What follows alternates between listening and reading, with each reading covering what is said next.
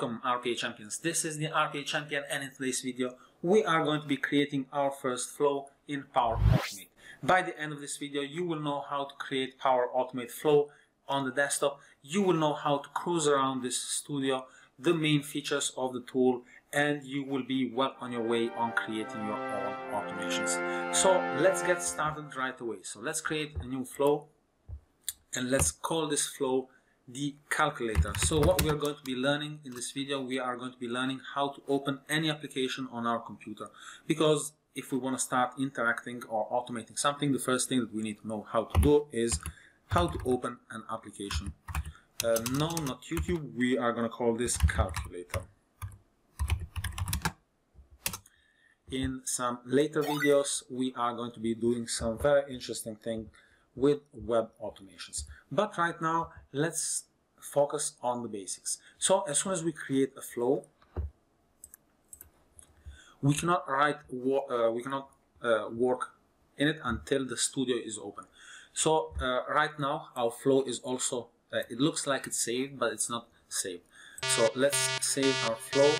All right, so that if we close this, we are not going to lose any of our information. So this is the studio. This is where we're going to be building our automations.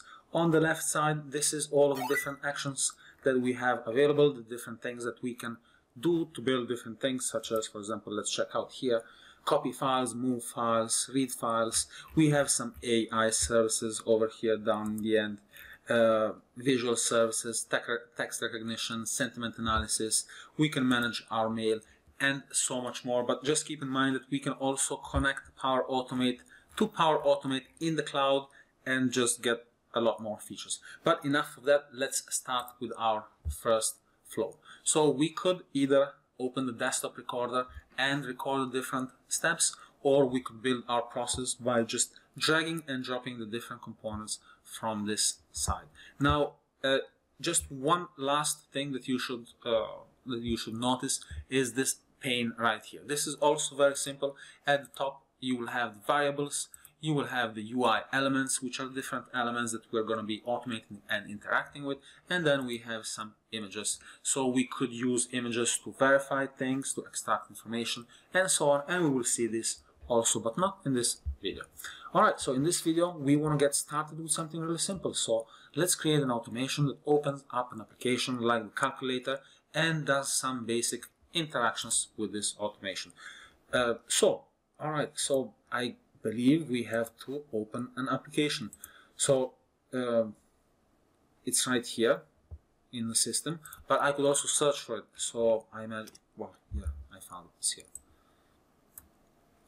So once we drag and drop it, the pop-up, a pop-up is gonna appear. So every single one of these actions that you drag and drop has some configuration parameters. These configuration parameters are gonna decide how this action is going to work. So in this case we need the application path. So we said that we are going to be spying the calculator. So what we need to do is we need to get the path to the calculator. So to get the path to the calculator, we would go to where the application lives, in our case in System32, shift and left click and copy the path. This works with any application, and let's just paste the path. Now let's remove the quotes, those are unnecessary. We can add some command line arguments. So some applications, like for example Word or any other application that we want to open it, we can have it launch with, for example Word, we can launch it and open a document. And here we would say, in the command line argument, we would say which document, for example, to open. Now the working folder, we don't need this right now. The window style, so we can maximize it, minimize it, and so on. This is more important in the web. So we will leave all of this as set, and we can see that a variable is being generated, and this is the variable of that represents this application, so that we can interact with this application, the ID of the application. Alright, so we have created already a little automation that all it does, it starts the calculator. Now before doing anything else, let's start it and let's see if it's working. Alright, it's launching the calculator. Awesome, we have created a first automation that has opened a calculator. Now if we put this in a loop and loop it 100 times, we can open 100 calculators, but we don't want to break our computer. Let's go along, let's continue and let's explore some more features. So let's make our flow a little bit more interactive. But before we continue, don't forget to like the video, subscribe, and comment if you would like to see anything in particular about Power Automate Desktop.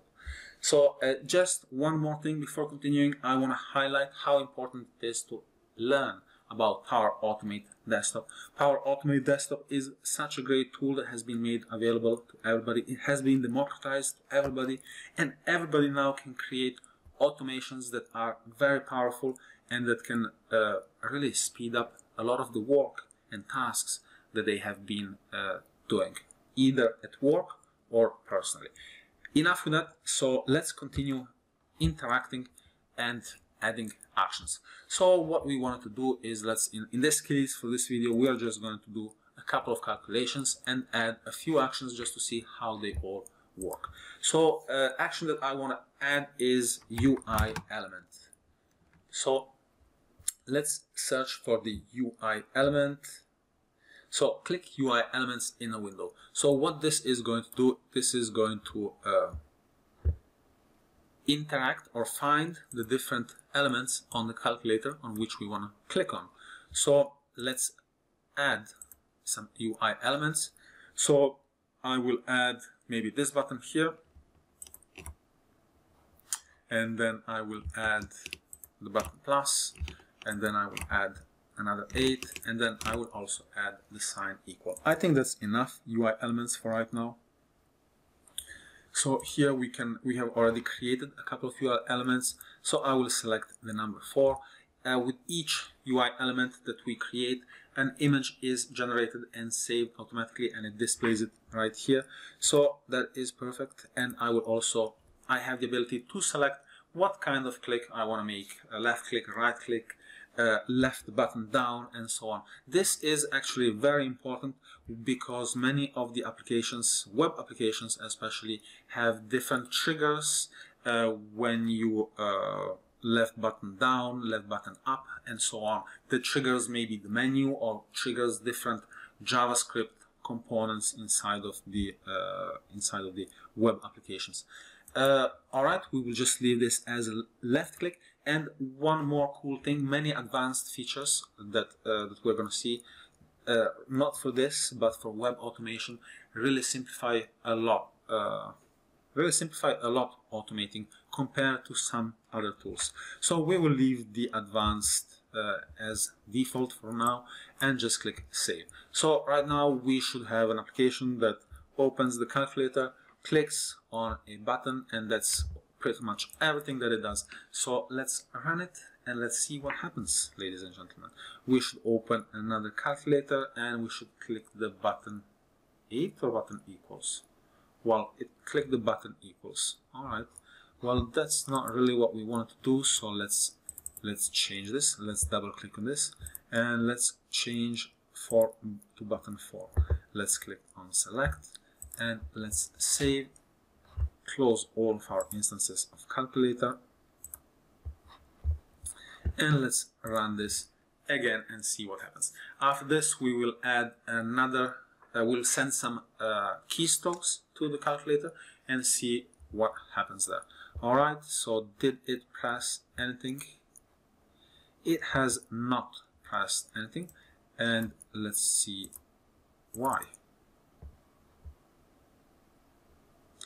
Left click. Alright, and let's run this one more time and see what happens.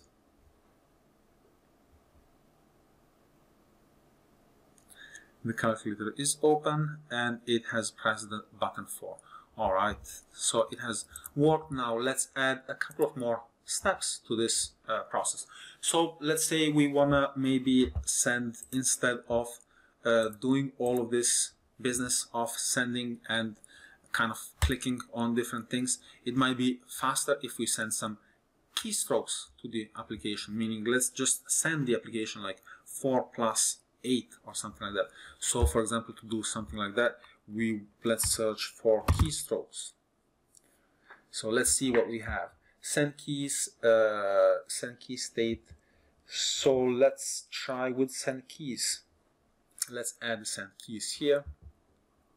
And obviously we can access more information on the Microsoft web page, but I think this is pretty self-explanatory. This is going to interact with the active application. So if we have the calculator that is active, this is going to send the keys to the calculator or to whatever application that we have. Now, if that application has different input fields, we would have to send the click to that input field. But this is not the case. We could see that in another example. So let's send maybe 3 plus 4, and let's just add another plus before, because we're first going to send type the button 4, then plus 3 plus 4, and that is going to do it. Let's add maybe one more of these. Can we do a Control C and a Control V? Yes, we can. So we can clone this, also make them a little bit faster, and also let's change and let's put the sign equals. So this should give us the number of our calculation. It's going to open calculator, it's going to click on the button 4, it's going to send some keys, and then it's going to click back on the equal sign, and we should have a number. Now we could also extract that number, save that number in a variable. Well, let's see. This video has already lasted for 11 minutes. I think you guys would like to see something a little bit more exciting and more interesting now. And I also think that before continuing, so 4 plus 3 plus 4, that is, if my math is not wrong, well, if the calculator is not wrong, that is 11. Awesome. All right, this is it for our first flow with Power Automate Desktop. I really hope you guys enjoyed it. This has been an amazing, really an amazing tool that has so much potential. So many automations can be done with it, and I really encourage you to start learning it, to start using it for yourself, start getting more familiar with it. And again, I want to stress out that it is available with every Windows license, so it is going to be common knowledge for everybody to be able to use Power Automate Desktop. Be the first in line. Awesome. Thank you so much for watching. I hope to see you in the next video. Make sure to leave me some comments in the comment section below to tell me what kind of videos you would like to see. And have a great day. Thank you.